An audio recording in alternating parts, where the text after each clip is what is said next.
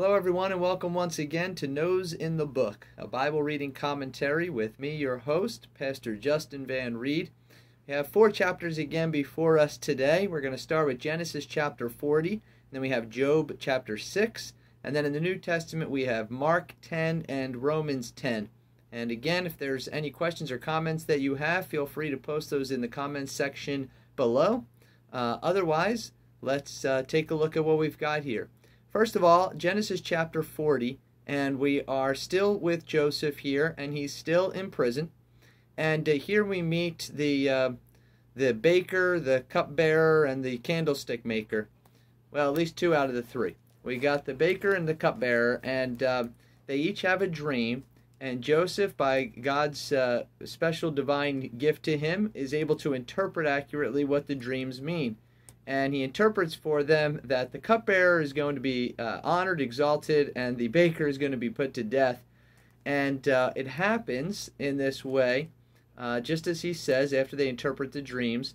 But then we read at the very end of the chapter, last verse I think it is, that the cupbearer forgot about Joseph.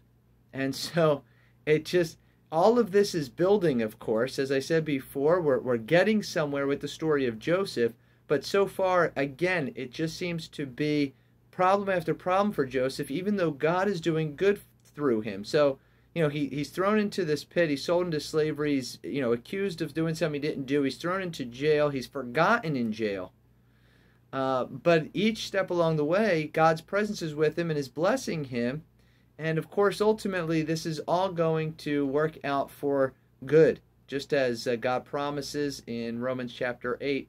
And so a great example of it, but it's, I always think about Joseph, and I think about the day-to-day. Here he is in jail, forgotten in jail.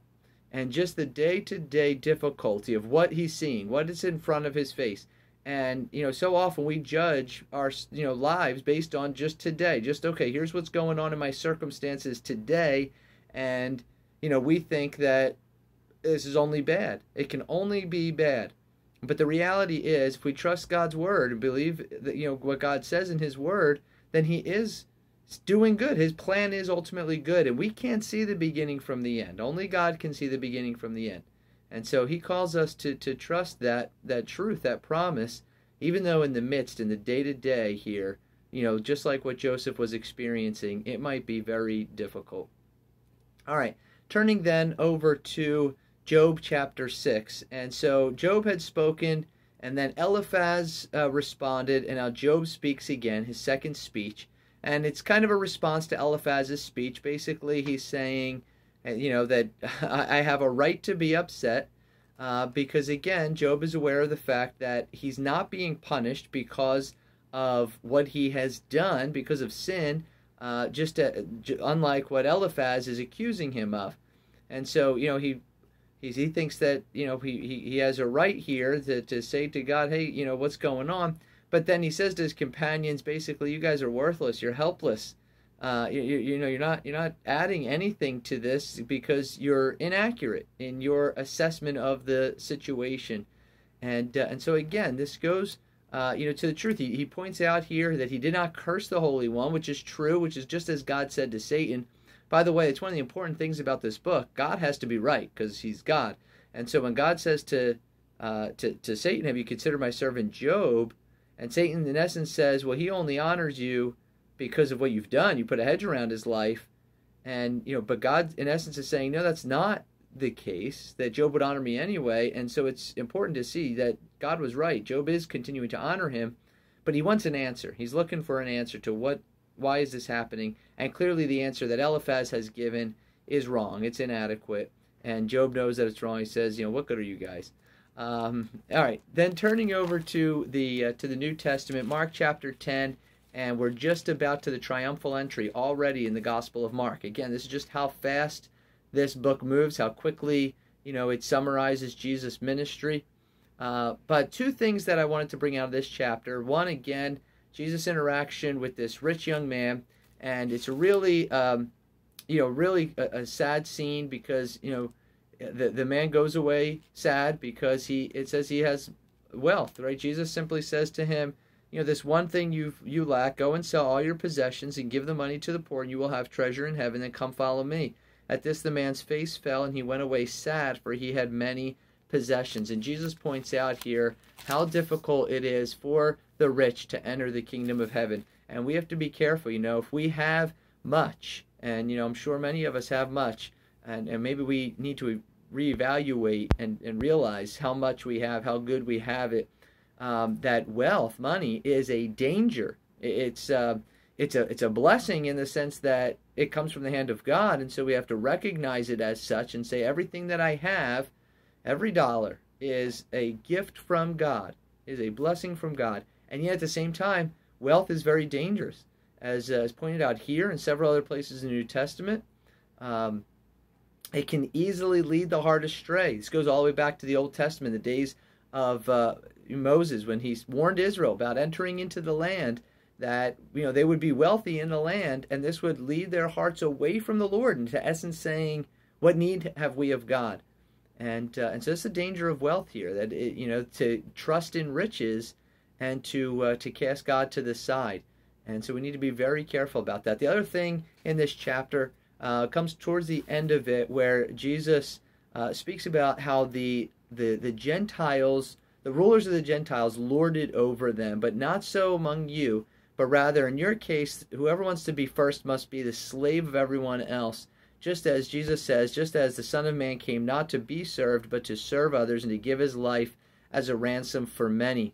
And that's the call of the life of following Jesus, to do just as Jesus did and lay down your life, to give up your rights, to give up, putting your own desires first, and instead to think of others before yourself, to be willing to be servant of all, to use your life to honor others rather than constantly desiring to be honored by others. So just very important, the reversal of the ethic of the kingdom of God there, that unlike the world, which celebrates self and says everyone needs to serve me, rather the kingdom of God ethic is that we lay down our lives and we serve others, and we consider others more important than ourselves. All right, then flipping over to Romans chapter 10 to close out our time here.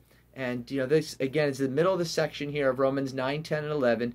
Paul's focusing on Israel, answering this question, basically, what about Israel? Has God failed to keep his promise to Israel? How is all of this working out? Because what we're seeing, Paul's saying, you're seeing the Gentiles being saved. What about Israel? And he's pointing out here that it's the rejection by Israel of Christ that has allowed the gospel to go out to the Gentiles. So it has brought great salvation to the Gentiles, because the Jewish people missed it in Jesus' day, that they were looking to the law of Moses as their means of salvation, and rather faith, and particularly faith in Christ, the Son of God.